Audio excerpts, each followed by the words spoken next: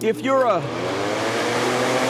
fan of keeping home cooling costs down, this local home ventilation products company may be just for you. This is the lift assembly that goes into all of the fans. John O'Connell is the CEO of Tamarack Technologies in West Wareham.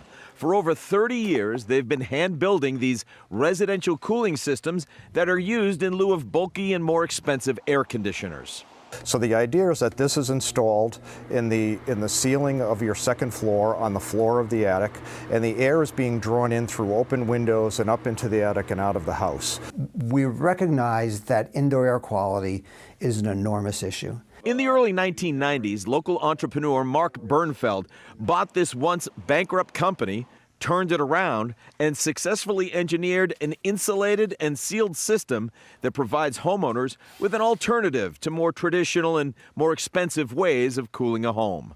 We started this company with the idea that you can bring fresh air into your home and it's energy efficient. Tamarack not only helping keep homeowners cool, but they're also helping local manufacturing jobs stay hot by working with other Bay State vendors to build many of these individual parts for the various suites of systems.